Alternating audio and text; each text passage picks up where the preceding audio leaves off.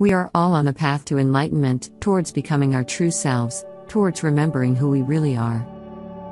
The point is that each individual's journey is unique. Everyone does it at their own pace, some slowly, some quickly. However, one experience common to all of these individual trips is that of a small regression in their progress. Everyone has felt this little obstacle that makes it difficult for them to continue on their way to awareness. The good news is that these windbreakers can be overcome. All that is necessary is that we are vigilant about our own behavior and reaction. What causes us to step back when we should instead be moving forward with all of our energy? The culprit here is judgment.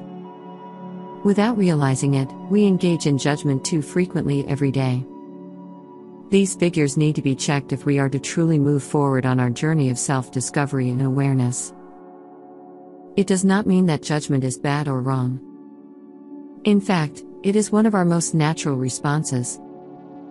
And it works everywhere, whether it's someone or something. Judgment is the power that helps us discern whether certain things are going to affect us positively or negatively.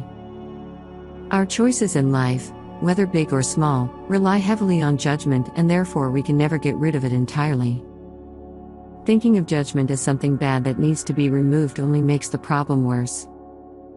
It's a natural impulse, and when we insist on not acknowledging it, it just takes us one step back in our consciousness journey. A judgment is, quite simply, an opinion.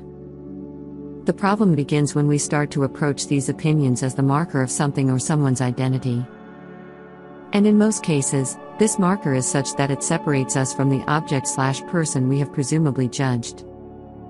Opinions should ideally change.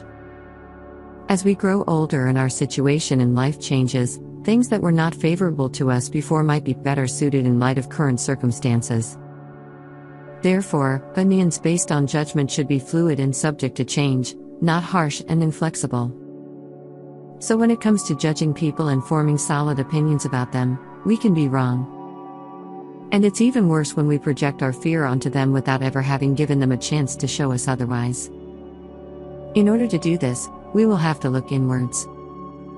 When we try to find out what makes us look at a certain situation or a person the way we do, we can not only come closer to going beyond our judgments but also come to a better understanding of ourselves.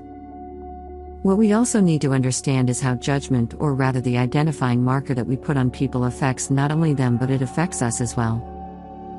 We deprive ourselves of knowing and learning from so many interesting people simply because we have decided that we are either too intimidated by them or disgusted by them. This prospect actually limits a lot of potential communication, and we could end up being on the losing side.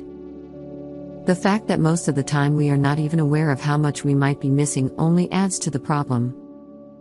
Therefore, we must consciously put effort into all of our interactions every day, lest we catch ourselves falling victim to judging others.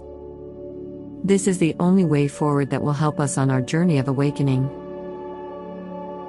If you want to uncover what has been encoded in your destiny when you were born, there's a free, personalized numerology report you can grab here.